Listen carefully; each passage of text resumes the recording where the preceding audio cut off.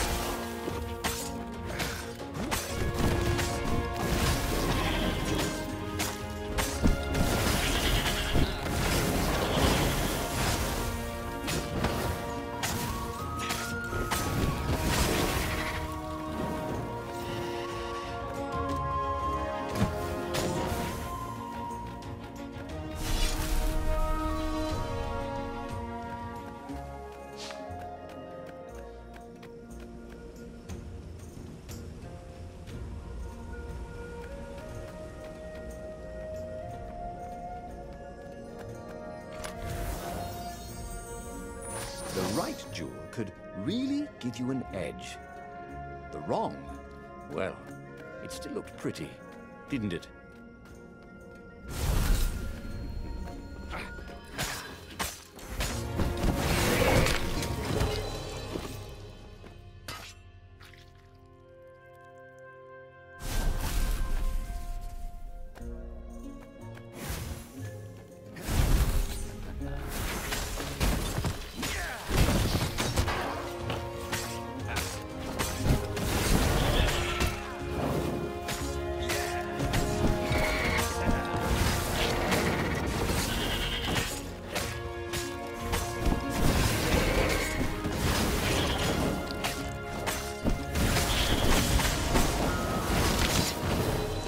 They had to bury him in a bucket. Actually, several buckets.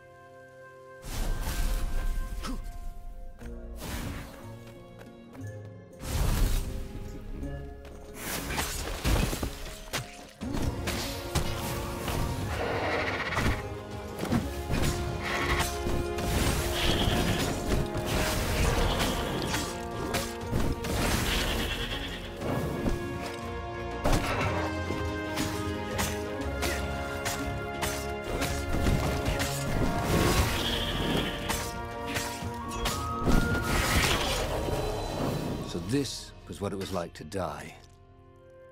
Not nearly as much fun as they said.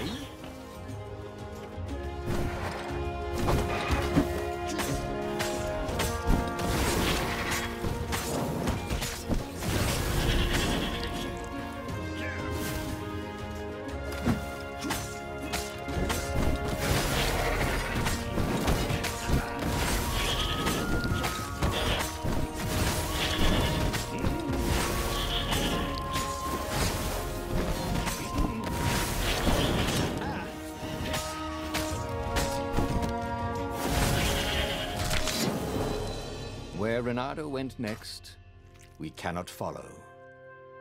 Yet. Oh dear, that wasn't good.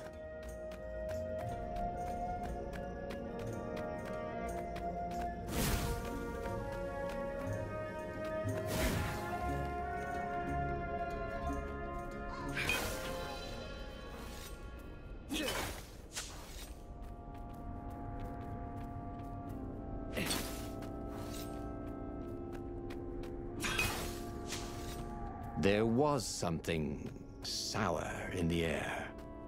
Like the earth had ruptured over something that had been fermenting for a very long time.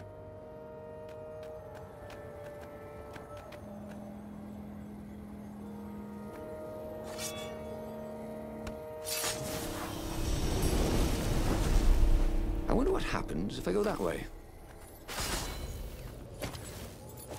You almost never saw wild gogglers together like this. The toads had to train them not to peck each other to death. So these had to be imperial gogglers. That meant ravens were up ahead.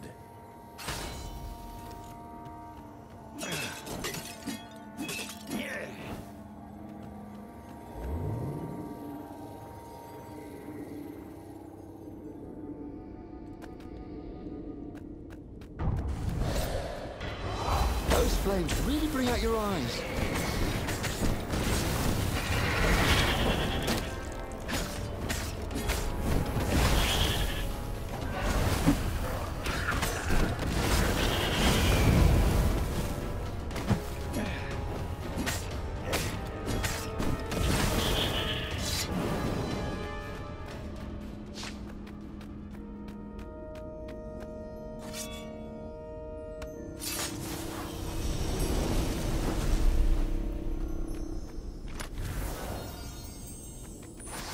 Reynardo had once invested in a jewel store, but it lost money because someone kept robbing it. Twist, it was him.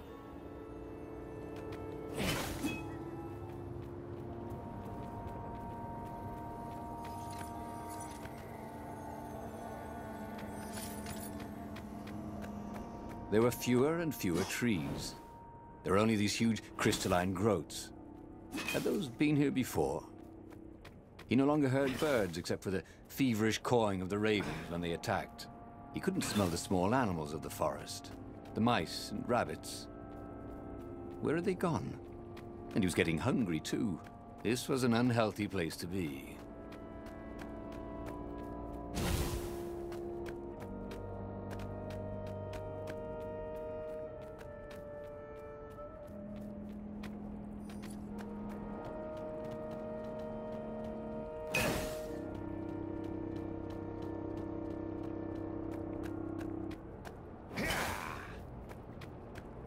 When Reynardo went to the china shop, for some reason the owner was always nervous.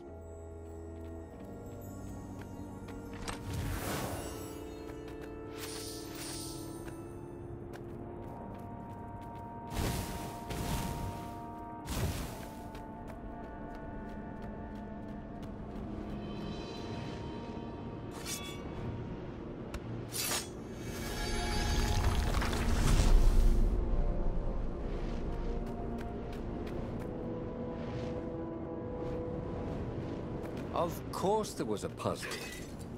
You couldn't expect a transcendent emperor to bury a god's eye in a leather sack where anyone could pick it up.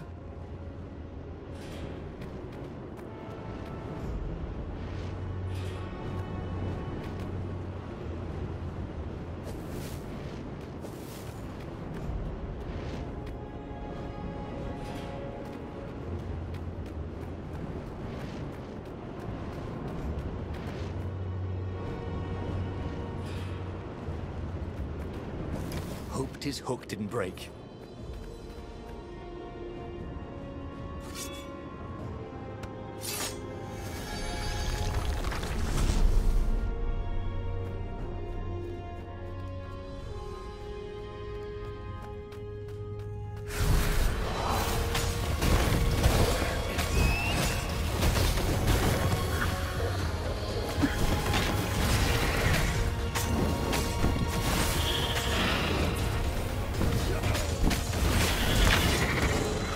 Wallabies, he thought.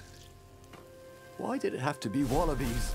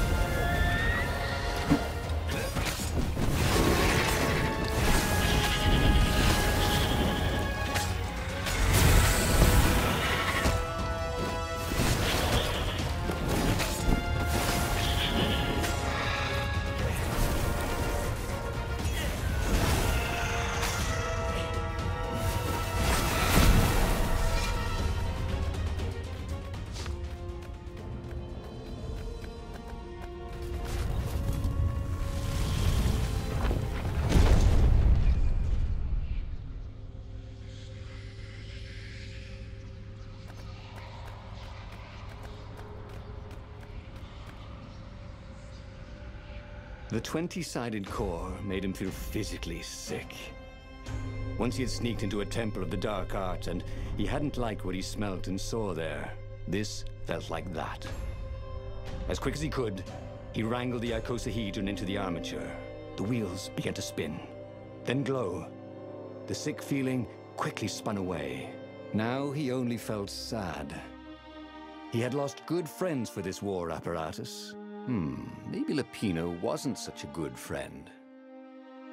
Yeah, that made him feel better. He carried his prize back to the Farfarer. Now, he had to make his next move. There was a key Imperial outpost on the Nexus. If this really was some sort of super weapon, he could use it to wreak havoc on the enemy. And if it wasn't, well, better to know that before the final battle. But maybe he should show it to some scientists first. There was an observatory on the Nexus. Maybe he should go there before he fired it.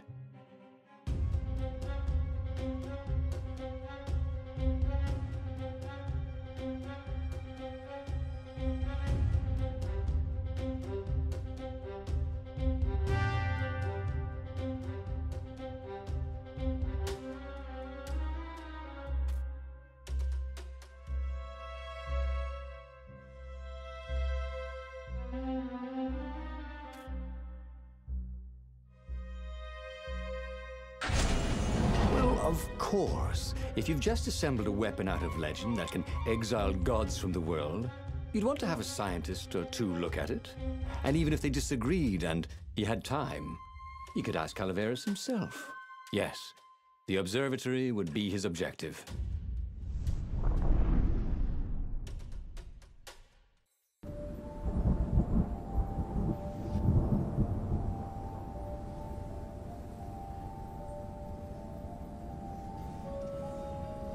Why had the parts of the Sky Ripper only surfaced now, thousands of years after the Transcendent Emperor had dismantled it? The mad Emperor Isengrim had performed terrible, bloodthirsty rituals to invoke the lost gods. Was that why these ancient artifacts were rising out of the ground? How perfect, then, that the Sky Ripper would reappear to be his destruction.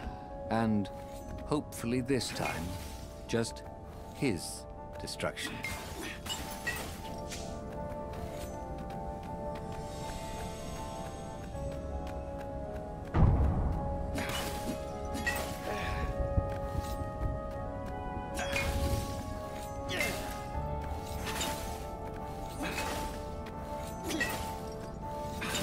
The doctor once told Reynardo that fruit was a placebo, but he felt better.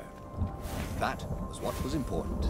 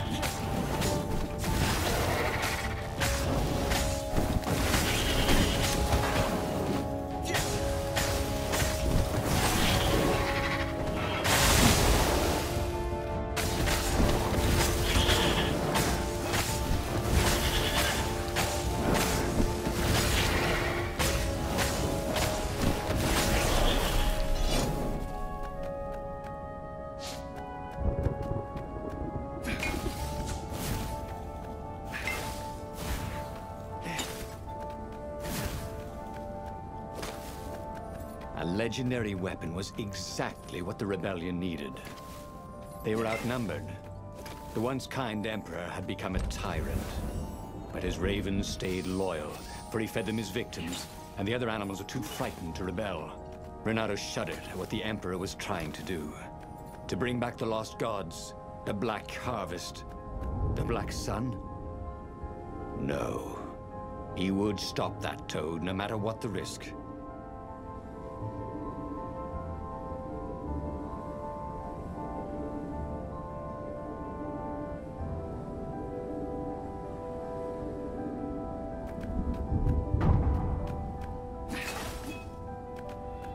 Reynardo, smash! Reynardo's path was clear. Let the scientists ensure the Sky Ripper was safe to use, bring it to the rebel base, and then assault the Imperial fleet for the win.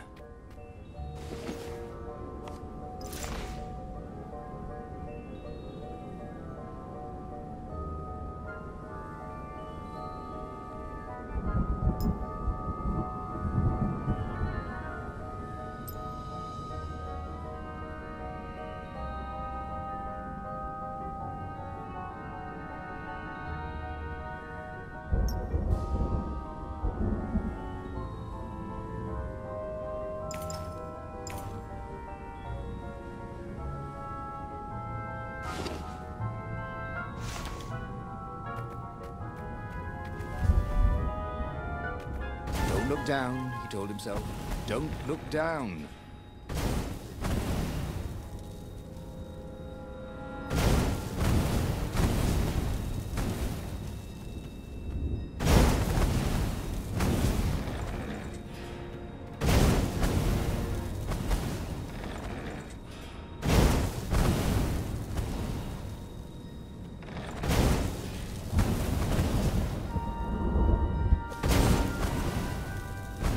Once you try it, you're hooked.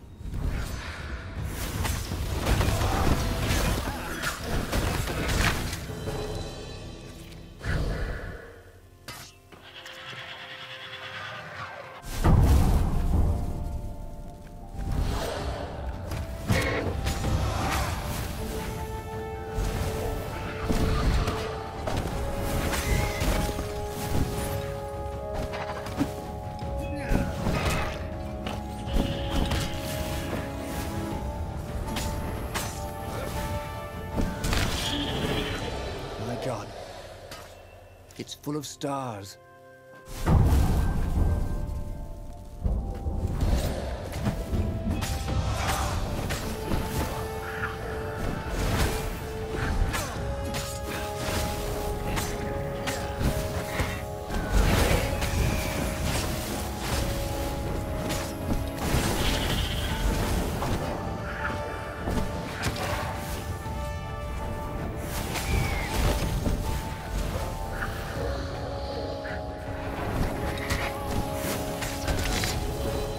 To everything, there is a season. He turned over and died.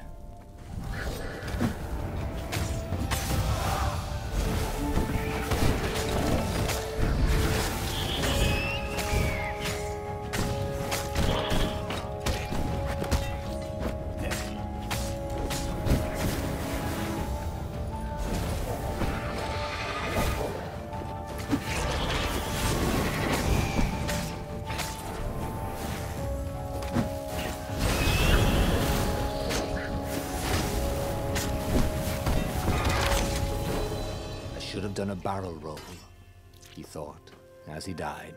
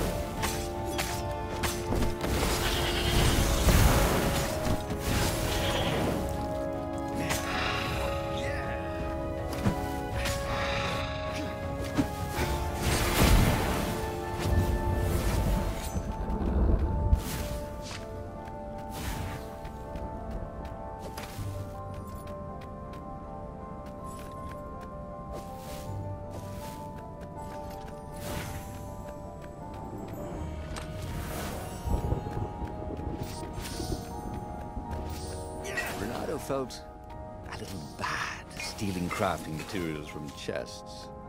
He preferred to rob them from people at sword point.